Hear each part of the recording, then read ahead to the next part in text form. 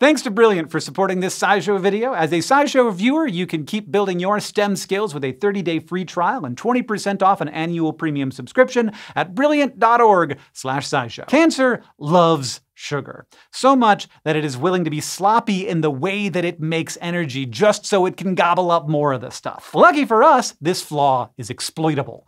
We can use a machine called a PET scanner to watch where sugar goes in the body, and that can lead us right to a patient's cancer. Better yet, as scientists learn more about why cancer cells have such a love affair with the sweet stuff, we might be able to develop new treatments too.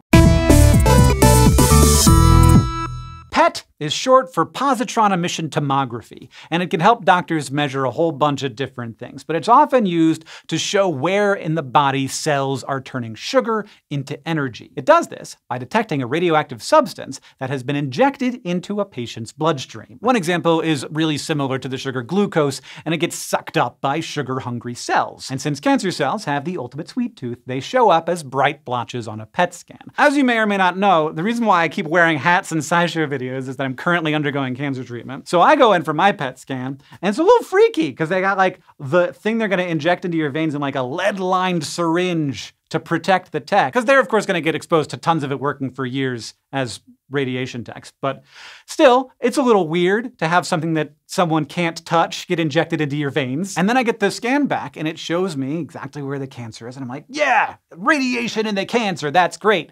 Then I also see that my brain is glowing like crazy because the other place that consumes a lot of glucose is up here. So that's roughly how it all goes down. But if you've had this experience, you might be wondering to yourself, like I did, why does cancer like sugar so much? And scientists would love to know that too, because on the surface, this love affair doesn't make any sense. See, cells produce and use energy mainly in the form of a molecule called ATP. Most of the time, healthy cells use oxygen to produce ATP from glucose through a series of biochemical reactions called respiration. Now, respiration actually happens in a series of steps, the first one being glycolysis, where glucose is turned into two of a smaller molecule called pyruvate and two molecules of something called NADH. Pyruvate can then be broken down further to make energy in one of two ways. First, when there's enough oxygen around, pyruvate undergoes the complex process of oxidative phosphorylation, where the mitochondria convert it into energy. We're going to refer to that one just as respiration for convenience to make things easier to follow. The alternative to respiration happens when there's not a lot of oxygen around.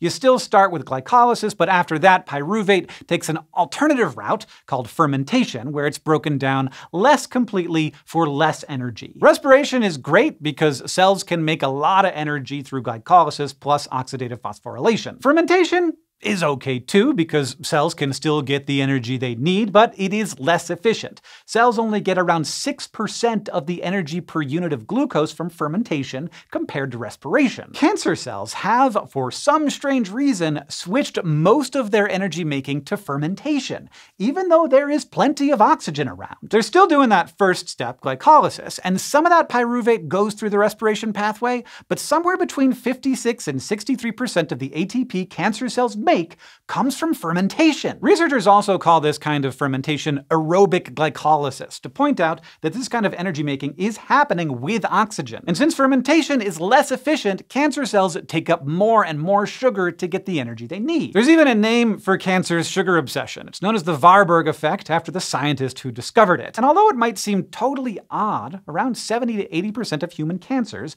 get their energy this way. Warburg noted that it might be because the mitochondria, the parts of the cell that carry out respiration, become damaged in cancer cells. But it turns out the mitochondria are not only surviving, they are thriving. Plus, cancer cells aren't the only ones that use aerobic glycolysis. Some, but not all, healthy human cells that multiply rapidly do the same thing. So researchers think there must be another reason. Now, one theory is speed. Aerobic glycolysis is between 10 and 100 times faster at making energy than respiration, which makes up for the fact that the process is so inefficient, providing there's enough glucose to go around. But cells, including cancer cells, have all kinds of other ways of making energy speedily, so it's weird that most cancers would choose this one way. And dividing and growing new cells actually doesn't take that much energy, at least not so much that a cell would need to resort to desperate measures just to make energy quickly. Another explanation is that cells have other needs than just energy. They also need to make all the stuff that becomes all the parts of a new cell. A dividing cell needs to make more stuff.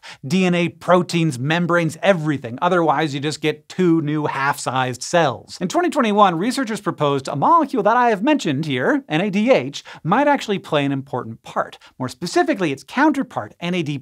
See, NAD+ has many roles in the cell, including helping make all that stuff a new cell needs. But it's also involved in both halves of the energy-making pathway, respiration and fermentation. Remember how I said that after the first step of energy making, glycolysis, you get a few molecules of NADH? NAD+ and NADH cycle between their two forms by either gaining or losing electrons, and when they do, they help create energy. But at the end of both fermentation and respiration, NADH is turned back into NAD+, so the whole thing can start over again and the cell can metabolize more glucose. But for cancer, say the researchers in that 2021 paper, there's a catch. In the process of respiration, the amounts of ATP and NAD+ you get at the end are linked. So if you want to make more of one, you also got to make more of the other. That means that if a cell needs more NAD+ relative to ATP, say if it needs to break down lots of glucose or make lots of stuff, then regular respiration actually isn't the best way to go. Instead, it makes more sense for the cell to use fermentation to get a little more NAD+